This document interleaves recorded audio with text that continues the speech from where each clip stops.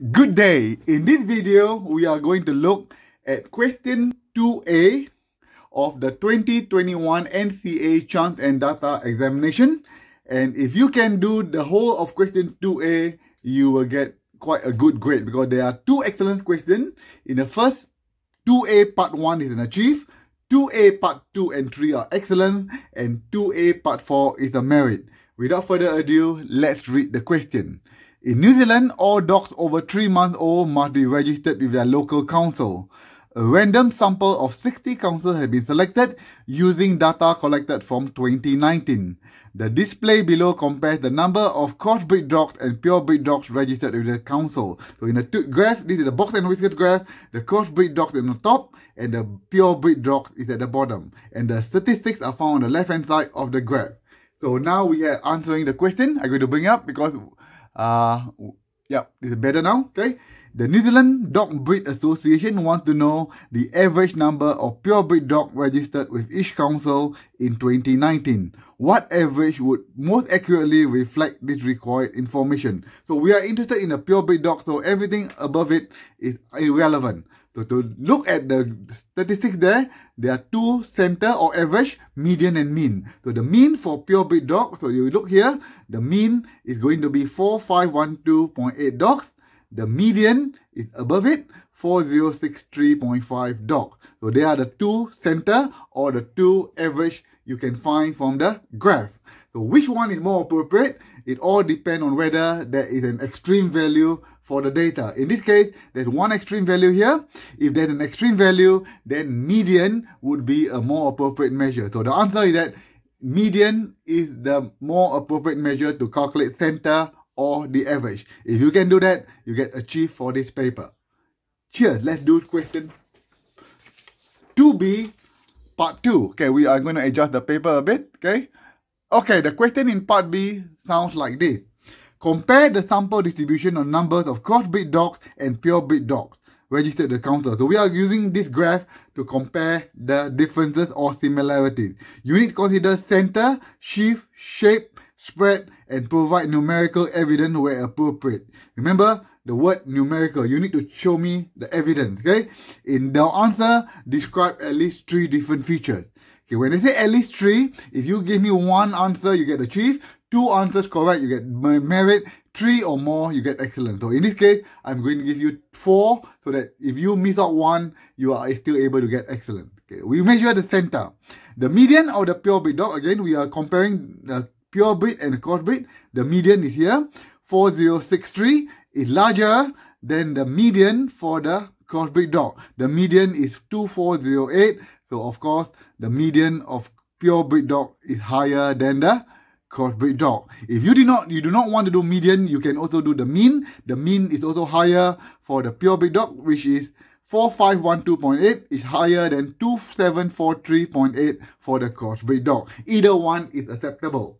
Next, we're comparing the spread. The spread could be the range or the interquartile range, but for level 1, it's more useful to use the interquartile range. The interquartile range for purebred dog, the one at the bottom, this box here, you take the upper quartile minus lower quartile. So that number, 5877.5 minus 2460.5, you get the value of 3417. The interquartile range for the crossbreed dog, you take the upper quartile, which is 3883 minus the lower quartile is 963. The interquartile range for crossbreed dog is going to be 2920. Again, we can see that the interquartile range for the purebred dog is larger than the crossbreed dog. Shift is look at the box. This is the box here, or the interquartile range. This box here is more shifted to the right, and we can eventually argue that the number of registration for purebred dog is larger than the crossbreed dog. The shape. For the shape, we look at the dots here. This is called a dot plot. This not symmetrical, is more looking like this. Okay. So this type of graph is called skewed to the right. They are not symmetrical. And if you can answer 3 of the 4, you get excellent for this question. Okay. So I'm going to bring it up. So have a read and hopefully you can solve this. Great. Next one. We are going to do part 3. Again, part 3 of this paper is an excellence. Okay.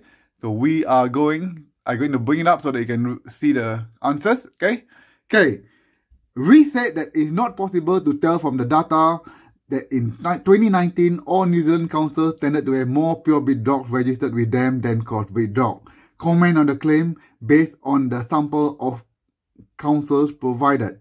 So he claimed that you cannot tell the data, but his claim is false because you can tell that pure breed dogs is registration for pure breed dogs is a lot more than the registration for crossbreed dog. How we know this? Okay, we'll look at some evidence. Okay, I'm going to bring it up first. First, the median for pure breed dog is a lot higher than the median for crossbreed dog. The numbers are 4063.5 compared to 2408. So we can confirm that the pure breed dog has a higher registration than the crossbreed dog. That's evidence number one. Evidence number two is very simple. We can see that the box of the pure breed dog is more shifted to the right than the crossbreed dog. Again, this is evidence to show that the pure breed dog registration is a lot higher than the crossbreed dog. And last but not least, we can look at the median. The median of the pure breed dog is more than the upper quartile of the crossbreed dog. Okay, so the median lies outside the box of the crossbreed dog. That evidence itself can confirm that pure breed dogs in each council has more registration than the crossbreed dogs in each council.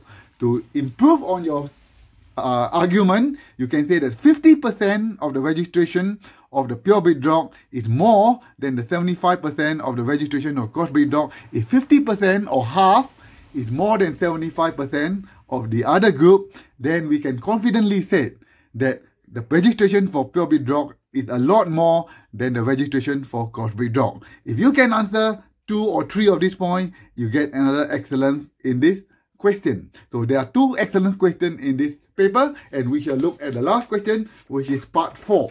Okay, part 4 is straightforward. The question is, the data in the 2019 survey was collected from 60 different councils. To save money in 2021, the New Zealand Dog Breed Association decided to use the data collected from a random sample of 12 councils. Would you expect the same conclusion? The answer is no, I would not expect the same conclusion for 2021, and the result may not be the same, and the sample size, if you collect the sample, is maybe too small. Okay, it all depends on how big is your sample. If your sample size is too small, then it will cause difference in the conclusion. The smaller the sample size, the sampling variability will be larger. In conclusion, we can say that the result will not be the same for 2021 if we took a sample from the 2019 survey. If you can answer this, that's a merit. And all in all, there are 4 short answers questions for 2B. If there are 2 excellent, 1 merit and 1 achieve, if you can answer them all, you should do well in this paper. Cheers everyone, and if you have any question, just leave your comment in the comment section below and I'll try to help you then. Cheers everyone and have a good day.